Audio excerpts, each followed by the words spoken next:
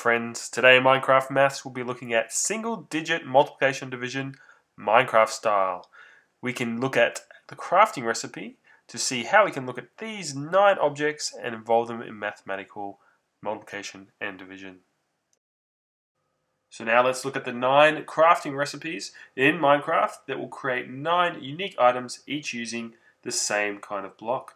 So first up we had the Lapis block. Now we have the furnace and the iron cauldron. After the cauldron we have the iron door, which is 6 ingots. 5 pieces of wood can get you a boat. 4 pieces of quartz get you a quartz block. 3 pieces of iron get you an iron bucket. 2 pieces of gold will get you a pressure plate. And 1 stone will give you a stone button. There you go. So next time you're doing single digit multiplication and division, use Minecraft to make learning fun!